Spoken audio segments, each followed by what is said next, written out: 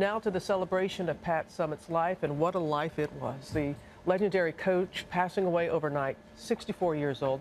Yes, she set records, becoming the winningest coach in Division I college basketball history, but she also touched so many lives, inspiring players and fans all around the world.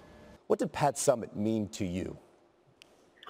Well, Pat meant a great deal to me. It's obviously a very sad day for the Tennessee family, sad day for everyone that ever came into contact with Pat Summitt and felt the impact that she had on them. But speaking for me, Pat was a great friend to me, a great resource, and even though I never played for her, I always felt like she was kind of one of my coaches. I used to lean on her for advice.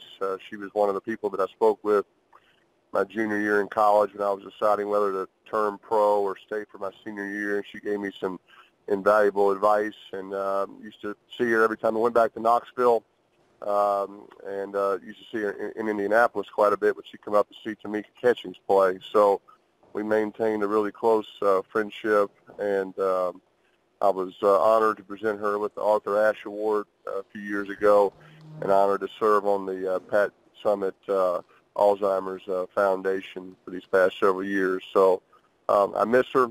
I love her very much, and like I said, it's a very sad day. It's yours. It just depends on how much it means to you. It's a team that really wants it, that has everybody committed to what they have to do. And we didn't have everybody committed in that first half. Everybody understand that? This is a chance of a lifetime. You can't be afraid to go out and compete and do whatever it takes. And you have to know, did I not say we've got to be competitive, right? We got to have communication, but we must have composure.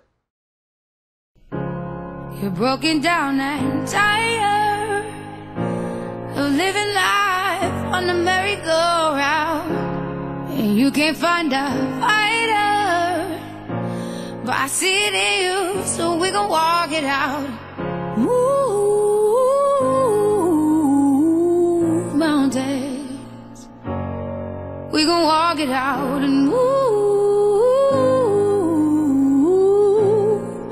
mountains. And I'll rise like the day. I'll rise up, I'll rise unafraid. I'll rise up, and I'll do it 1,000 times again. And I'll rise up, I like the waves. I'll rise up, in spite of the ache. I'll rise up, and I'll do it 1,000 times again. For you,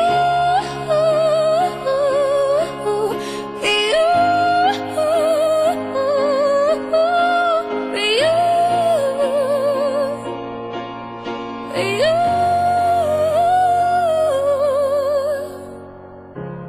The silence isn't quiet, and it feels like it's getting hard to breathe.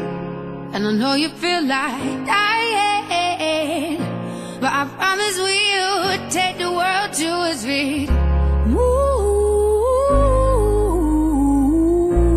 mountains, bring it to its feet. Move mountains, and I'll rise up. In sports, we can sometimes become too reliant on statistics. If you hear too many numbers thrown around over and over again, you might stop listening. But in this case, I hope that you are listening, because 1,098 wins, 16 SEC titles, and 8 national championships truly are incredible. However, they are only a part of why tonight belongs to legendary basketball coach Pat Summitt. I first met Pat in 1994 when I was a freshman at the University of Tennessee. Since then, she's been a mentor and a close friend, someone I can look up to and someone I can talk to. And I know I'm just one of many, many people Pat has guided over the years.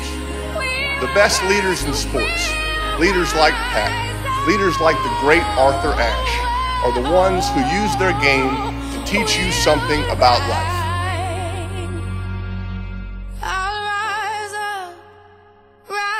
the day, I'll rise up.